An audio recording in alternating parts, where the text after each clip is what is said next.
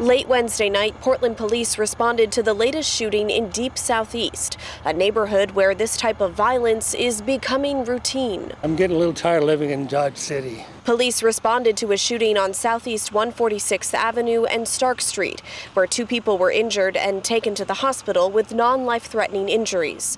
Officers then saw the suspects run into a nearby apartment building on the next street over. Police surrounded that building. I just kind of walked through and just saw all the cop cars, all the cameras. Dakota works in the strip mall that acted as a base for police throughout most of the day. There seems there's always a lot of shootings going on around Southeast. So I hate to say I'm used to it, but I'm more acclimated to it. It doesn't really shock me. In this case, Portland police detained 8 juveniles. They were hiding inside an apartment. Police spent hours searching the building slowly and carefully, using a remote control device and CERT team.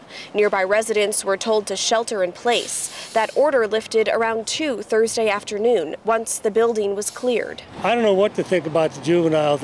We seem to have lost all kinds of control over the kids. It's just another day in Portland. This type of violence, something Leo and his young family are escaping.